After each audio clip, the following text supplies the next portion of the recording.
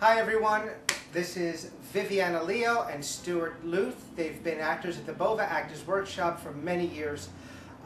They have just completed their first full feature film, White Alligator. And this is a story about Viviana's life, yes? Well, the racism I faced with the entertainment industry, actually, as a white-skinned Puerto Rican actor.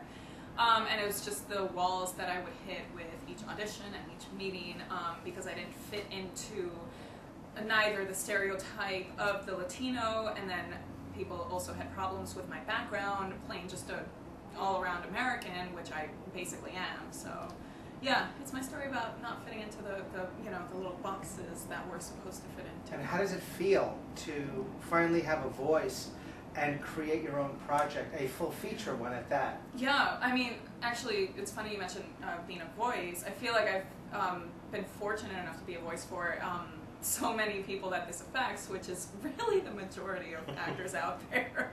Yeah. Not a lot of people really fit into these boxes. Exactly. Naturally, without changing their name, without doing something.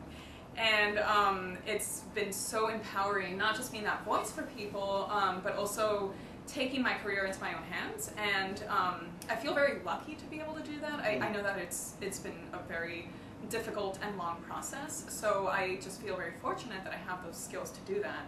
And I don't feel like, that typical beggar mentality. Waiting for the phone to ring. Exactly, that it's so easy to fall into as an actor, Yeah, it's, oh, it's crazy. I'm going to be a broken record, people, but I say this on every flick. There's nothing more empowering for an actor than creating your own work.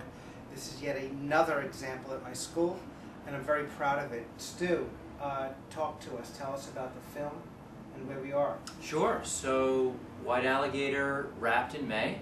It looks great. It's hilarious. We're very excited about it. We're now in post-production. So we have a video editor, a sound editor, composer, animator, all that stuff that needs to go into making the feature complete. So right now we're in the midst of our second Kickstarter campaign to raise funds for post-production. We used Kickstarter to help fund production, which was amazing. We had about 170 people donate to the project the first time. Fantastic. Incredible. So now that we have something to show, we've got a terrific trailer that's online. People are looking at it and saying, wow, I really want to be a part of this. I want to contribute to this. That's great. That's great. Viviana, and yep. there was a scene shot in my theater. Oh yeah, it was a fantastic Which I'm very happy about. Turning point. Thank you for lending us this space. Yeah. Yeah, it was this fantastic point where Juanita, the main character, it's a bit of a a farcical name. She finally finds, she's shut out of every audition. She finally finds a play where she can audition for a Hispanic playwright. She thinks she's gonna fit right in. People are gonna understand her. The play's all about being Hispanic and the stereotypes. And she comes in and auditions here, and the playwright tells her she's too white to be in her play. And it's a very chilling scene.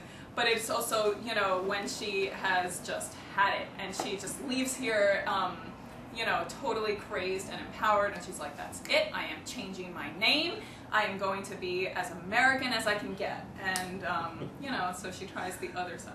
I find humor in that shot was shot in this, in this theater. Stu, I'm very excited about where this project is going, to both of you. Congratulations. And Kickstarter is a great way to get this going, and you're getting closer to your mark. We are. We have a few more days to reach $10,000. Yes, and let's get there. Let's get there. People, these are the people you want to be involved with. They're the most ethical, talented, fine young men and women walking the earth. It's right here. Thank you. Thank you. Give me some love. Thanks, Anthony. All right. Till next time.